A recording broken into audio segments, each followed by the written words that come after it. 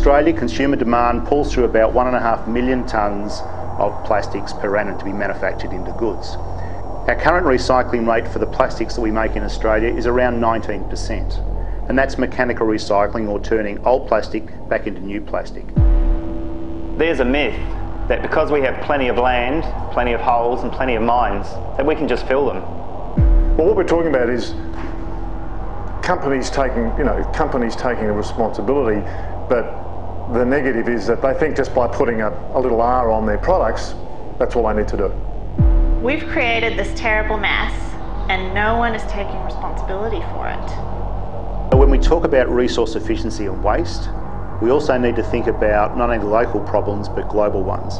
Marine litter is a concerning problem.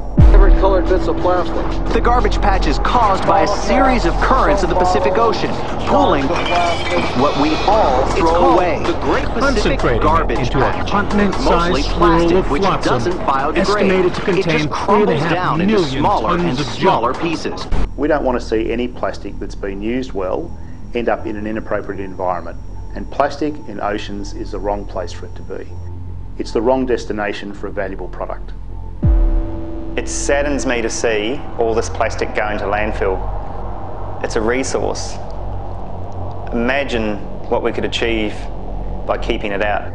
Having plastic used once and only once and ending up in landfill is a waste of the material and the energy inputs. Companies have more often than not paid lip service to environmental concerns, and they need to stand up and take responsibility for all their products in the marketplace. The way I see it, if we don't change our direction, we're likely to end up where we're headed. 75% of the environmental contribution of a product is locked in at the design stage, and that's where the greater opportunity is.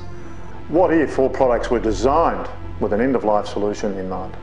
What if there was a solution that could maximise the resource recovery of all this plastic? What if the tools existed to make a significant change now? What if simple, practical solutions existed? One of the important opportunities to make better use of the materials that we have is to put plastics to work.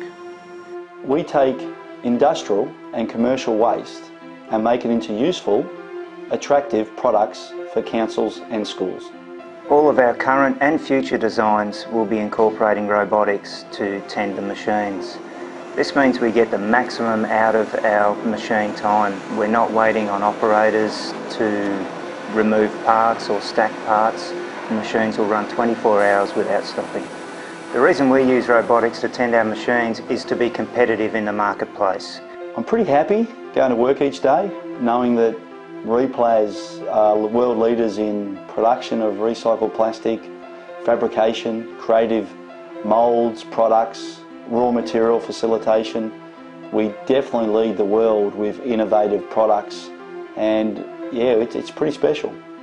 The beauty of this product is that we don't have to maintain it. We use it at the decking, shorelines, very easy to use, easy to drill. Fellas had no problem using it. Just a great product to use and very easy. And the wonderful thing about this is we've managed to blend in modern products with the nature of surrounds, so this will be absorbed in and you hardly notice it's even here.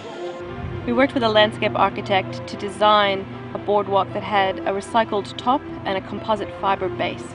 Council was very committed to green and sustainable products, and that in the end was why we chose Replas products. Councils have a great opportunity to close the loop and create a market for the waste that's being generated in their municipality. The responsibility is ours, and together we can make a change.